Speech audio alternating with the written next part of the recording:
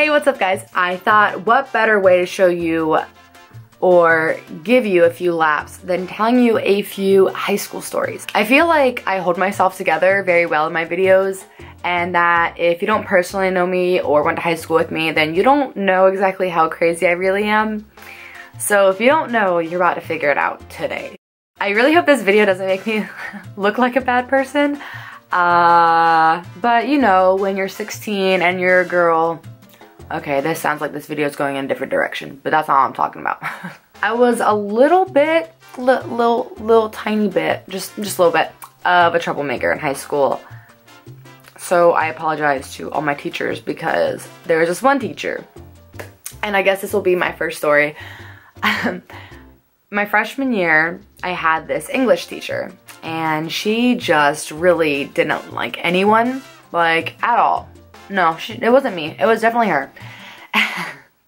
So yes, freshman year I had this English class. And I don't know if you guys have ever seen that episode of SpongeBob where he goes to visit Sandy and he doesn't have any water and he's like, water! Like, I can't even do it anymore. But he's like basically like, water, water! And we would all just start saying, water! Like, I can't even do it anymore. But she would think that we were so serious that she'd be like, oh my god, we'll go get some water. And just the whole time whenever she would turn around the board, we'd be like, water, I need water. Like, and she didn't know sometimes who it was or what it was, but she believed that some of us were really dying, and she's like, whoever needs water, please go get it.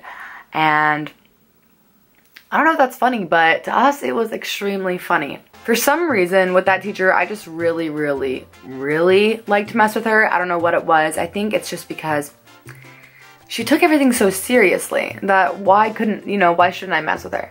So I used to do this thing where she'd be standing in front of the class and I would like look around at the class, and then I'd turn my head real quick and I'd stare at her. And for some reason, this made her believe that I was like actually crazy. But yeah, I went a little bit like this. But probably more dramatic. And so this teacher used to email my mom once a week and give my mom weekly updates on my behavior in class.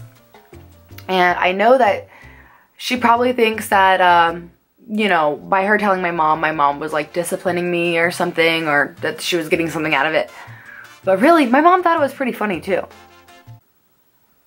Or did you, Mom? Did you not think it was funny? Because I thought it was funny. To me, it was funny. I was debating whether to tell you guys like one story per video, but I wasn't too sure how long the video would be, or if it would be too short if I just told you one story. So I figured since this is my first story time video that I would just tell you multiple stories.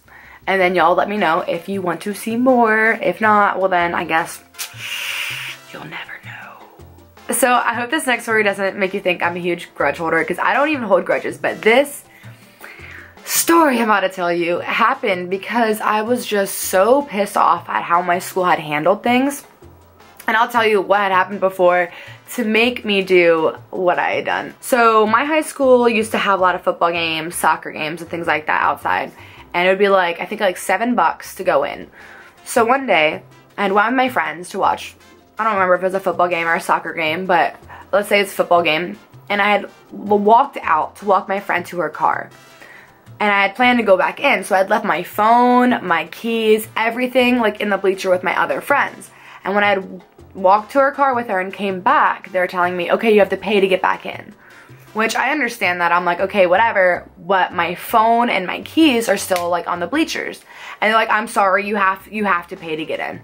And I'm like, I can't even pay to get back in because my wallet is with my phone and my keys.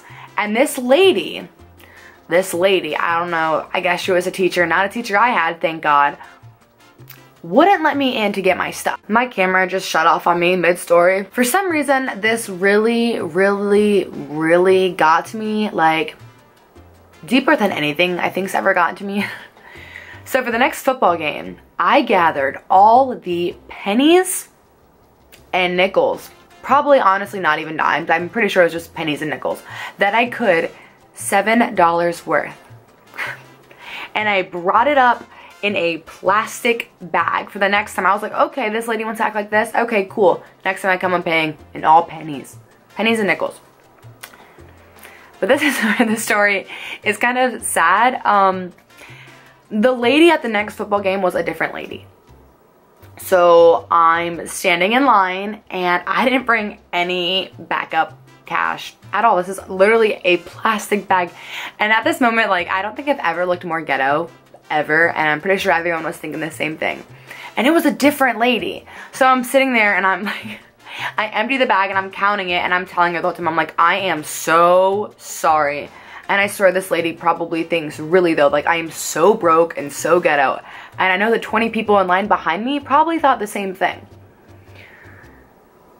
So was it worth it? No, but if it would have been the same lady, I would have done it 100 times more. That has got to be probably the most outlandish thing that I've done. I'm gonna share one more story with you guys, and if you guys really like this video, then I promise I will do more story times. Last story that I'm gonna tell you actually isn't really about me, but it is about somebody that I have known for a long time actually, and we were in high school together.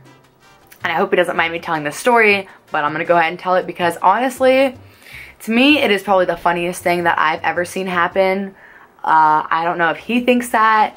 I know when it had happened, it was very upsetting. I'm pretty sure it was my junior year. We paid to take a trip to Busch Gardens. Our closest Busch Gardens, I think, is like 4.5-ish hours away. Well, the very first ride we went on, I actually went on with my friend Lou and also this guy named Isaiah. And Lou was wearing these basketball shorts and they had like pockets and he had his phone in it. And our very first ride was a roller coaster. And when we went on the roller coaster, Lou had the phone in his pocket. It's one of those ones that like goes upside down. And it may or may not have fallen out of his pocket. And the way that this roller coaster was set up was like, when you wait in line, you're not like waiting in line like on the cement or concrete. You're waiting in line on like higher up wood, I guess. I don't know what you would call it, like a deck, I guess. And where you like get on the platform of the roller coaster, you can't, like if something falls, you can't go down there and get it because it's like so far from where people are standing, if that makes sense. And yes, he didn't realize, but when he got off the roller coaster, he checked his pockets and realized, or he may have even realized when we were on it, but honestly I don't remember, that his phone had flown out of his pocket. And me and Isaiah thought it was the funniest thing probably ever. And Lou was so pissed, and because it was like the very first ride of the day, it was like probably like 8 or 9 in the morning, he was pissed off for the rest of the day.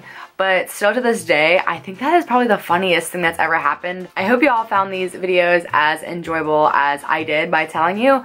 So if you want to hear more, let me know. I have a whole bunch of high school stories growing up when I was a kid, boot camp stories, a whole bunch of stuff like that. So if y'all like this video, let me know and I can do more of this stuff for you. Alright guys, I will see you guys next week. Love you.